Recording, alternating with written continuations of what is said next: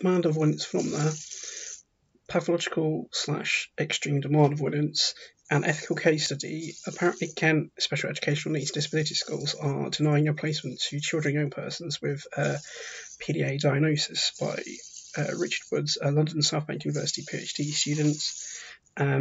And this is a second video in a new collection of videos, either breaking down, providing short introductions to pieces of work, or providing valuable kind of discussion points. So yeah, a bit about me. I am autistic. I meet eligibility's PDA profile, but I'm not emotionally attached to it, and I actively reflect on how my values shape my understanding and construction of autism and of PDA. So yeah, my agenda is for at least inclusive, good quality, scientific method-based research and practice, and this is my interpretation of PDA literature and of PDA itself, and others might disagree.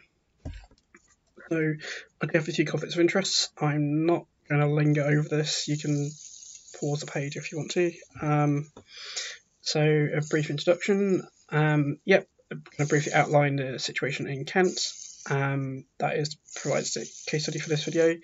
Exactly, be covering who's been discriminated against, the broader context of PDA in the UK, some of PDA's controversies, who is it that is complex, and I'm referring to both PDA and autism here, and then concluding with some reflection points.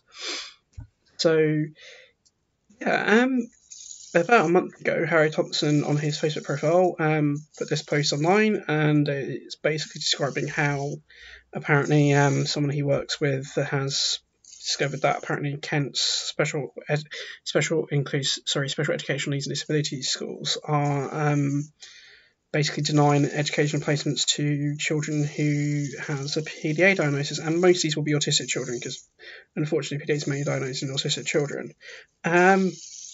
So apparently, Kent, for its SEN schools, their admissions policies contain a line which they will not consider children with a PDA diagnosis.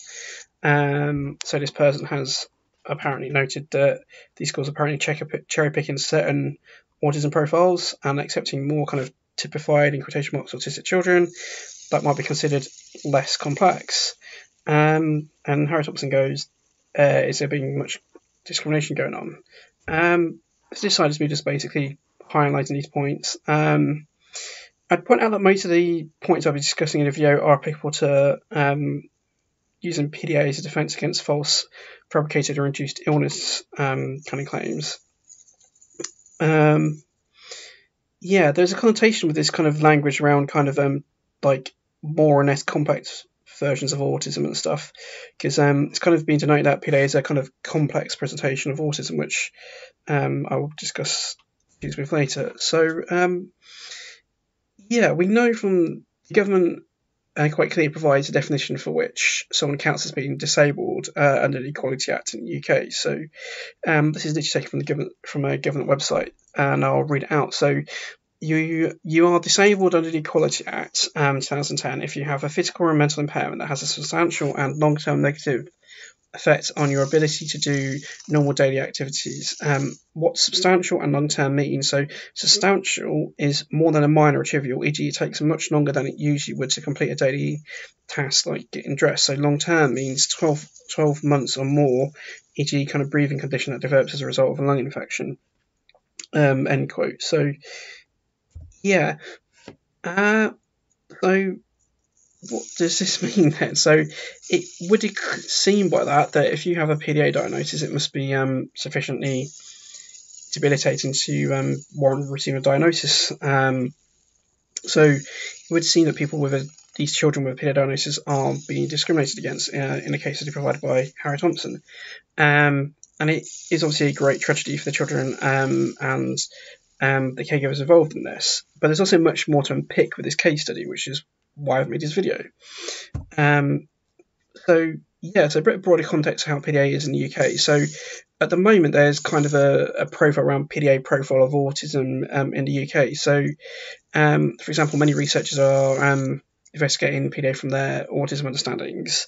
That it's kind of, these researchers will acknowledge that caregivers are highly motivated to take part in research, and the same people obviously again not acknowledge their interest in the concept of PDA largely since in the UK. It's a culture-bound concept to the UK, and that over the last 10 years in the UK, interest in PDA has sharply risen, and it has substantially outstripped its research base. And the research base is quite small and notoriously poor quality. I've observed in one of my articles that campaigning efforts can lead to people being on the lookout for PDA, and it is a potential source of bias.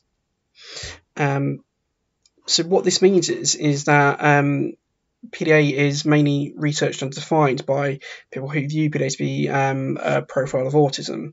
And this is a highly circular process, and it means there's a substantial risk of confirmation bias within those who are advocating and conducting most of PDA research. And this is pertinently considered kind of recent research results, which I'll cover in a few moments. So, yeah, PDA as a diagnosis and as a concept is substantially controversial, and it has been the case for about 20 years. More recently, multiple independent parties have reviewed the evidence base for PDA and have concluded there's no good quality research to suggest what it is or what features are associated with it, and have equally respected divergent opinion. And I'm referring to the Royal College of Psychiatry here, that's the British Psychological Society here, that's the Recent Systematic Review, and that's NICE, which is the National Institute for Clinical Excellence. So these are like respected parties and not just random people who have reviewed the literature. As I said previously, PDA has been it's been consistently challenged for about 20 years, since 2002, from Lorna Wing by herself and with Judy Gould. And there are three of the main schools of thought within the literature. So there's one that PDA is a common mental disorder, or it's rebranded autism, or that PDA is not a distinct entity or a disorder or syndrome or a distinct profile. It just represents a collection of features from accepted kind of categories or constructs.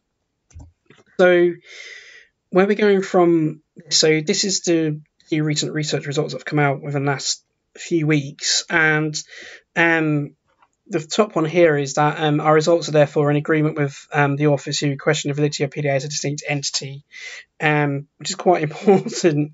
And the other research result I'm going to quote is, currently there does not seem to be a clear rationale to make EDA or PDA a separate subdivision of autism, given the removal of clinical subtypes such as Asperger's syndrome from the DSM-5. I'll just remove the references of what these ellipses are for.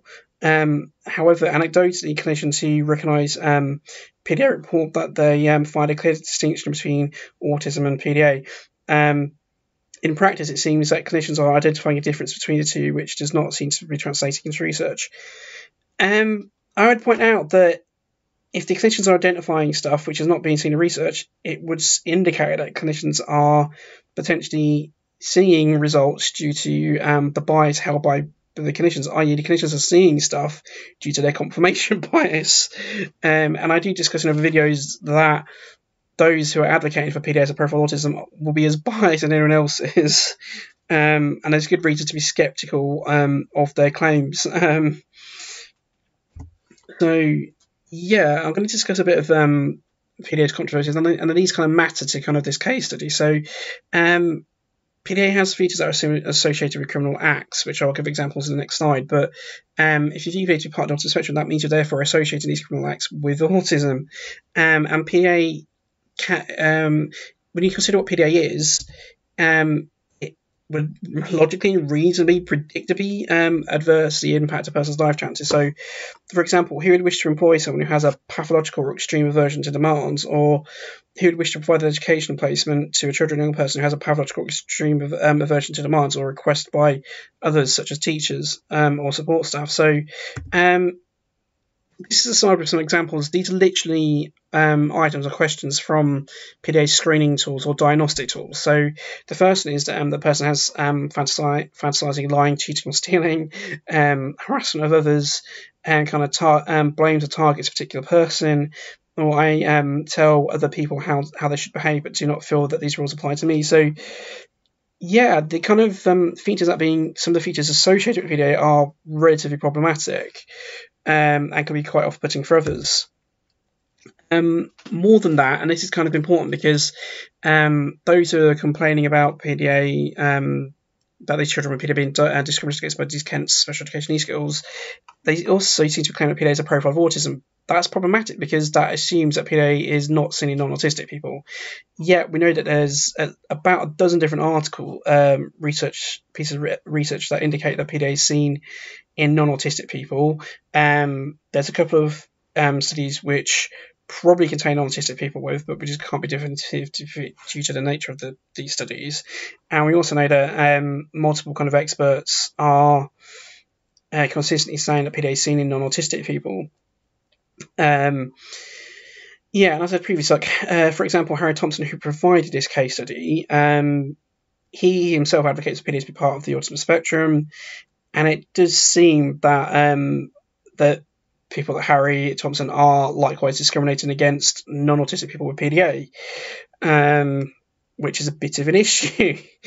So we go back to this point about kind of typified autistic children who could be considered less complex, i.e. that PDA is a complex presentation. I'm going to refer to other statistics and broader literature. So, for example, Claire Jim, who investigated kind of different educational experiences of autistic children with and without PDA, she found that there was no statistical differences between exclusions for autistic children with and without a PDA diagnosis or screening. And she also found few group differences in the frequency of failed school placements.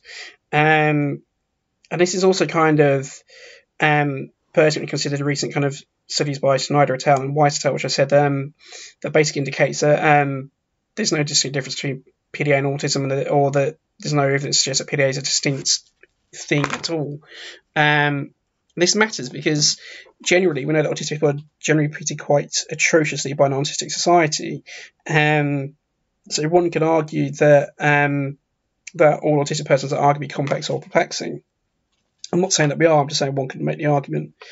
And this kind of matters because people who tend to view PDA as being part of the autism spectrum are conceptualising PDA to have deficits, and that the demand avoidance is rooted to issues within the individual. They're not actually considering the role the environment has in kind of causing demands and the actual avoidance features. So, and this matters because modern autism understandings take a transactional stress-based approach to demand avoidance, as in the demand avoidance is not caused due to deficits located within the person. And this is a quote from the DSM-5, which is the main American diagnostic manual, and this is from the category C for its autism criteria. So symptoms must be present in the early developmental periods in brackets, and provides two exclusion criteria cases. So, but may not become fully manifest until social demands exceed limited capacities, or may be masked by learned strategies in later life. So what this means is, this is literally saying that a person can hide their autism features until the demands or pressures placed on them exceeds their ability to cope with it, and that is literally from a transactional stress perspective. What this means is, one can ask, is PDA a complex or confusing matter to PDA profile of autism supporters? Which I think is a reasonable question. So I'm going to conclude this video by asking these questions. So are Kent S&D social educational needs or disability schools apparently discriminated against children and persons with PDA diagnoses? Next question is a situation in Kent S&D schools simply not accepting children and person diagnoses predictable? Is a situation in Kent S&D simply not accepting... Oh wait, I should get rid of that one, just ignore that one. What is the purpose of a PDA diagnosis if it does not provide educational strategies or help provide educational placement? And are PDA profile autism supporters at least partially responsible for heedlessly exposing these vulnerable children and young persons to be treated this way by Kent's special education schools? And yeah, I mean, are PDA profile autism supporters discriminating against non-autistic persons with PDA? And again, is PDA a complex or confusing matter for PDA profile of autism supporters? So I think these are all questions which we can reasonably ask and should be reflecting upon with this case study. So for me, this is just my contact details. So like my email address, my Twitter handle, and my ResearchGate profile, which has most of my most of my research publications freely available. And these are just the references. There's 6 slides, I think, with the references on. I'm not going to loiter on them long because you should be able to pause them if you want to access them.